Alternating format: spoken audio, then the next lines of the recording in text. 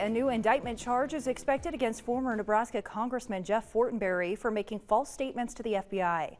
A Fortenberry spokesperson says the Department of Justice will pursue the case again, this time in D.C. This follows an appellate court's December ruling the case shouldn't have been tried in California. In a statement to 1011 News, that spokesperson said, quote, This case never should have been brought in the first place, and it shouldn't have been pursued again after the Ninth Circuit Court of Appeals ruled so decisively in Fortenberry's favor, end quote. Fortenberry was initially convicted in 2022 for lying to FBI agents about an illegal $30,000 campaign donation made at a 2015 Los Angeles fundraiser.